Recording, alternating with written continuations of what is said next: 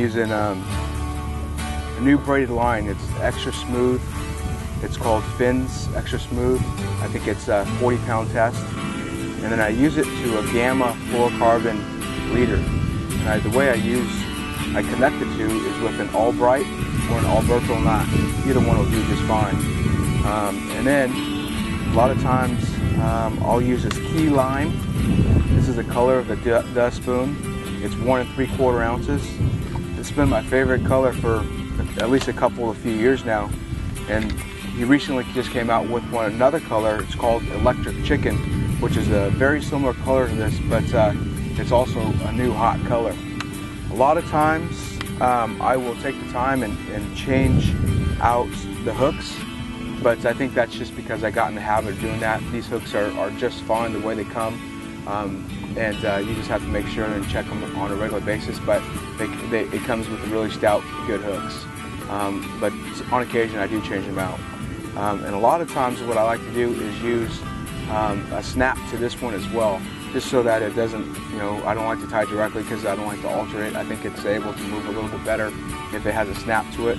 But this time we're just going to tie directly on. And what I use is just your simple, as a hook myself, just simple Palomar, and then we're good.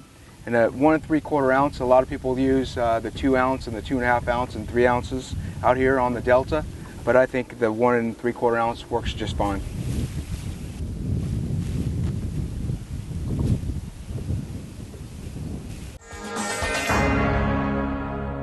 We're just going to put this thing down, and it'll give you some nice, the flutter fall action, and that's what those stripers cannot handle, is when that bait is falling right in their face.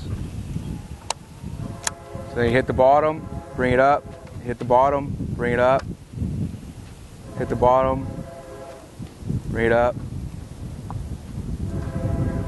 And remember, I like to lower my tip at the same rate that the bait is falling without altering that fall. Gets down there nicely, especially when you're trying to catch fish that are really deep, 15 to 30 feet deep. We're in 29 feet right now. So, and the key is, go on the side, is to stay vertical, straight up and down.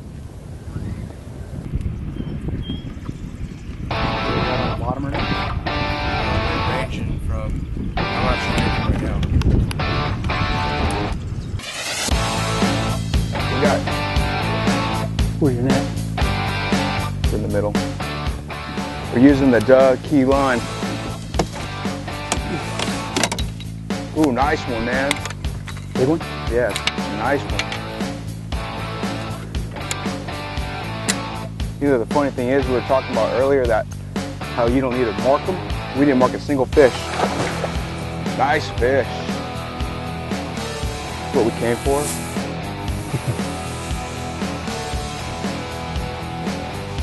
Nice. Look at that. This little Phoenix rod.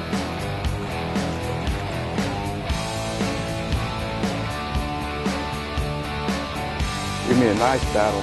The orange line. Ooh, that's right. 12-pounder. Got him? Yep. He's in the net. He's in the net? Yep. Nice one. Look at that baby right there. This is a 1 3/4 ounce dust spoon made by Blade Runner Tackle. We're fishing a spot. We've been talking about all morning long how the changes in depths. And we're fishing a spot that goes from 30 feet to about 5 feet. And we caught this right on the ledge right there. So it's a 1 3/4 ounce dust spoon. Thank you, Rick Peets. It's a nice little fish right there. I would suspect maybe 8, 9, 10 pounds. Yep. Something like that. Yeah. Good.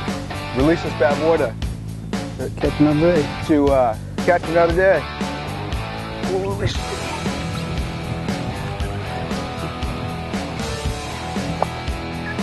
Here's a fish, but he's not even a real fish. Got a fish on. He's a baby. Imagine that one. hanging out with that big one.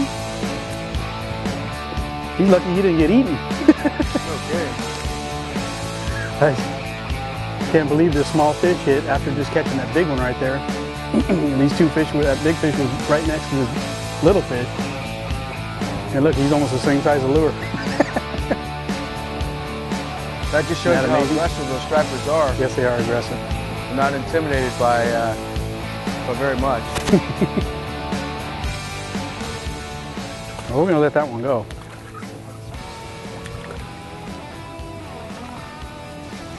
Get bigger. See you in about 12 years, huh?